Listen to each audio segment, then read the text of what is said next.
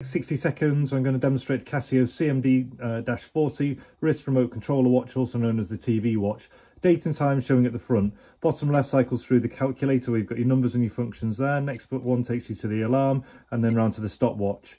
Back to the start, if you hold down the set button, that will allow you to set this. Middle button being toggle between 12 and 24. When you're in calculator and you hold down the, press the top one, that will actually remove the beep as you go through. Middle button takes you to TV, VCR and set. When you're in TV or VCR, holding down the set button allows you to enter a code by going up and down. You can either use the manual or guess. And then for the learn function, you'll go into set, you'll hold an infrared button and you'll code it yourself.